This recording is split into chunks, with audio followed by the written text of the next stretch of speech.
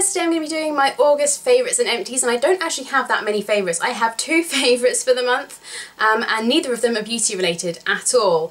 So I don't really know what happened in August. I guess I haven't really been trying much. I've been back on a project pan and a Pan That Palette challenge, which if you haven't seen those videos, I'll leave them linked below so you can check them out if you're interested. But yeah, I haven't really been trying new things or doing anything different. I've kind of been sticking to the same product, so I guess that's why I haven't had any favourites for this month.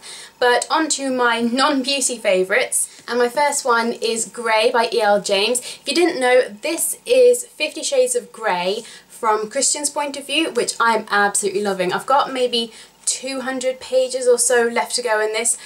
I've been obsessed with this book. I actually prefer this to 50 Shades. I've kind of been reading them together because I was kind of late jumping onto the 50 Shades bandwagon. It wasn't until after I'd seen the film that I wanted to read the books, and I haven't finished the first one yet. What I've kind of been doing is reading a section of 50 Shades and then getting to a good stopping point, and then reading that same kind of section in Grey, because I love hearing love stories from a guy's point of view. I love that with Twilight as well. When Stephanie Meyer came out with and kind of released part of Midnight Sun, I loved reading that story from Edward's point of view and kind of seeing what he was thinking and how he was feeling about things, and I love that with Grey as well. I'm really liking kind of reading the 50 Shades from Anna's point of view, and you know, they'll be doing whatever and seeing how she's feeling about things and what she's thinking, and you know, she might kind of look at Christian and notice that he's giving her a funny look, or she's wondering what he's thinking, and then I can read the same section in Grey and know what he's thinking and feeling. So I really love kind of knowing love stories from the guy's point of view. Yeah, definitely been a favourite for this month. My second favourite for August has been watching documentaries on Netflix. I've had Netflix for a while, and I've watched these two that I'm going to mention. I've watched them a couple of times at least before, but they're kind of my two favourite documentaries, and I've been watching a whole load of them as well, kind of with a more health focus. But the two that I have been absolutely obsessed with this month is Fat, Sick and Nearly Dead, which if you guys don't know, is basically one man's kind of diary of his 60-day juice fast that he did. He's an Australian, and he kind of took a trip, travelled across America on this juice fast for his health, and kind of talks about why he's doing it, and you kind of see the differences in him, how he's feeling, and then he also talks to various different people that he meets along the way and asks them kind of what they think about healthy eating and dieting and juice fast and all that kind of thing.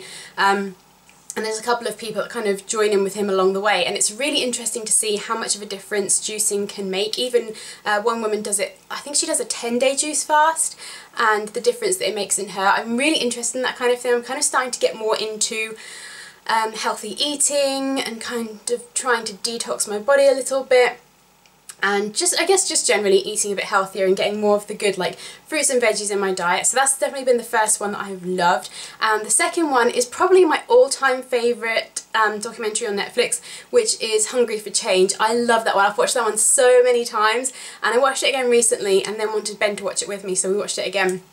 And I just love it. If you're interested in kind of health and the benefits of eating a healthy lifestyle, getting your veggies in, superfoods, all that kind of thing, if you want to know kind of a bit more about why certain ingredients aren't quite so good for your body and what effects they might have, then I would definitely recommend Hungry for Change and Fat, Sick and Nearly Dead. They are fantastic. If I can, I'll leave them linked below. But yeah, that's all of my favourites for the month. I know I don't have that many, so now I'm going to jump into my empties, which I do have quite a lot of. So firstly, I am very happy to say I've used up one of my Project Pan items already, and it is the Bourjois Healthy Mix Serum Foundation. I'm in the shade 52. I absolutely love this foundation. I've done a review on this, which if I can remember, I'll leave that link below as well. This is my all-time favourite foundation, and it didn't take me as long to use up as I thought it was going to. This actually got used up pretty quickly, so very happy that this is out of my Project Pan and out of my collection now. But I will at some point be repurchasing this because, like I said, it's my favourite. I love how it goes on the skin, how it looks.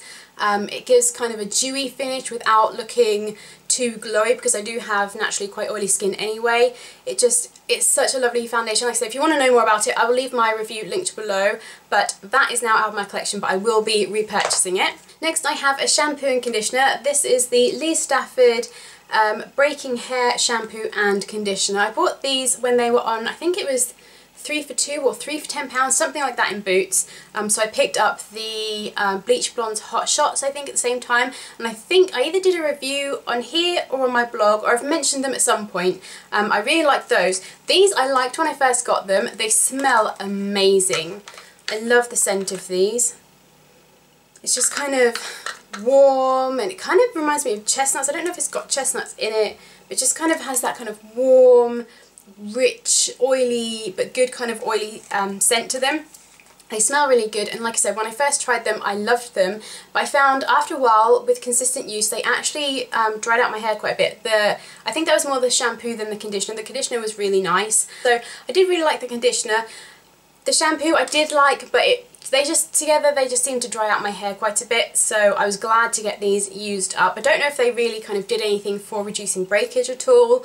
I don't really think they did anything for that, but they were nice enough, but I probably wouldn't repurchase them just because they did dry my hair out. But I would be interested in trying out another kind of range from Lee Stafford in the future. Another hair care item I used up was the Redken anti-snap treatment. I love this stuff. I've had this stuff for years. It's lasted me a really long time, and I haven't used it consistently. I kind of used quite a bit when I first got it, and then I moved away from it, and then kind of over the years I've gone back to it, and this stuff, I really do think this does something good for my hair. I know nothing's going to kind of repair your split ends other than a trim, but this stuff really does seem to do something good. It just makes my hair feel healthier, feel stronger. It's a protein treatment, so it adds strength to the hair rather than moisture. So you do have to be kind of careful and make sure you are using other hydrating products as well. Otherwise, it can dry your hair out and make it brittle and snap off, as opposed to doing what you wanted to do, which is to prevent breakage. But this is good for helping make your hair strong, and it smells amazing. It lasts a long time, like I said. And it's just a leave-in treatment, so I would use this after I had washed my hair, got out, towel dried. I would apply a pump, maybe 2 pumps through my hair, all over my hair from root to tip, kind of focusing on the ends mainly, and just kind of leave that in and finish doing whatever else I need to do to my hair. This stuff I absolutely love. I will be repurchasing this at some point, not anytime soon because I am trying to save money at the moment, but as and when I need a treatment and I can afford it, I will be repurchasing this for sure.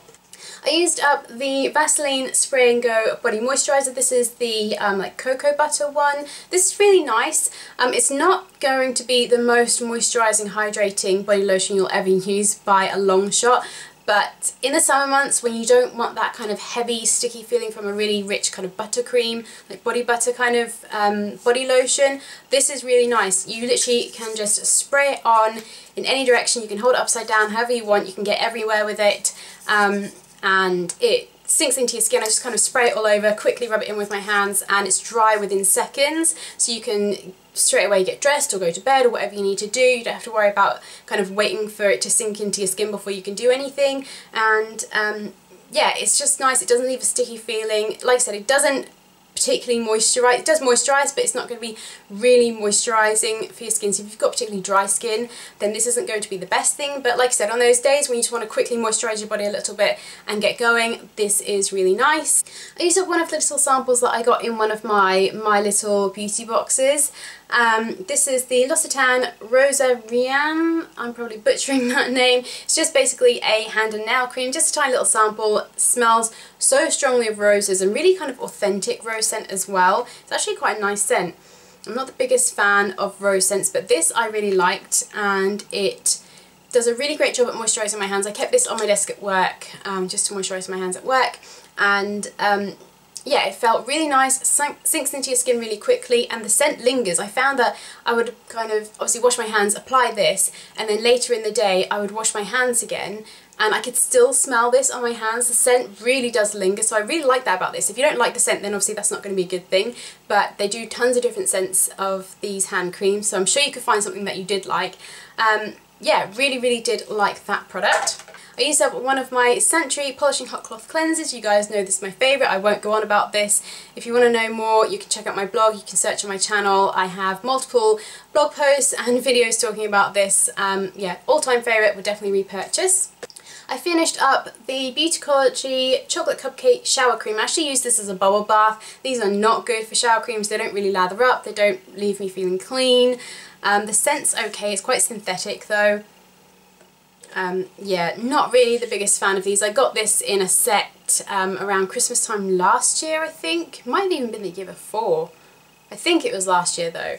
And used them up I kind of used some stuff, I got rid of some other stuff because it just didn't seem to work.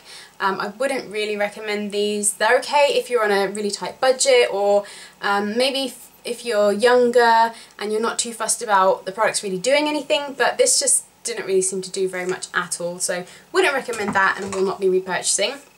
I'm getting rid of my Clean and Clear Dual Action Moisturiser. I've had this for way too long basically. I've been having some breakouts kind of around my cheeks, my chin, everywhere kind of, and I went to use this the other day to help with that, and it just smelled off, so I'm going to be getting rid of it. But this is really good as a spot treatment. I used to use this when I was younger. I used to use this as an all-over facial moisturiser, but as I've gotten older it just seems to dry my skin out now, so instead I got this little trick from Miss Budget Beauty. I use this as a spot treatment, so whenever I'd have any kind of spots I put a dollop of this on and go to bed, leave it on overnight, and it just really seemed to help with reducing how long I had the spots for and the size of them. It just really seemed to help out with them, so that's why I had that on hand, and it was handy for that. But obviously I don't tend to get that many spots, so if you're not using it all the time it does sit around for quite a while and it can go off, which is obviously what's happened in this case. So that is that. And then I just have two more empties. I have this little sample of the, what is this? I think it's Garnier Moisture Match facial cream. This is the one for combination to oily skin. This is really nice. It has kind of like a strange gel kind of texture. It's almost like, I don't even know how to explain it. It just kind of feels like a bit bitty. And when you apply it to your skin, you know when you like over rub moisturiser on and you get those little balls that roll up, it kind of feels like that as you're applying it. It's really strange. It's kind of like a matte gel, but it's great for if you've got oily skin. It feels really hydrating without kind of being oily. It sinks into the skin really quickly. I really did like that, and would potentially purchase this in the future, but I've got a face cream that I'm really loving at the moment. I actually have an updated skincare routine coming up. I think that should be my next video going up, so if you're interested to see what I'm using at the moment, then make sure you check that out. But that I did really like. My last empty is another little sample. This is the Jo Malone Dark Amber and Ginger Lily Cologne. This smells lovely. It's kind of a deeper, more masculine kind of scent without being too masculine. It just, yeah, it smells, I guess it's the amber gives it that kind of like heady, deep scent. It does smell really nice though. It just, over the summer and spring and things like that, it's kind of a bit too much, it's too intense. But as you start getting into the colder months, which we are starting to now, I posted up an Instagram picture today, and basically the forecast for the entire week is rain. So I guess summer is well and truly over, but this means that scents like this are going to start coming out a bit more for me. It does smell really nice. It just kind of makes me feel warm and cozy. It's that kind of scent. So they are all of my empties and my two favourites for the month. I hope you guys liked this video. Make sure you give it a thumbs up if you did. Make sure you check out all of my links below and subscribe if you haven't already to stay up to date with all of my latest videos. I hope you guys are all having a fantastic day, and I will see you in my next video. Bye guys! Hey guys, today I'm going to be doing my everyday makeup routine using my Project Pan items, because I haven't done a makeup video in a while and I thought you guys might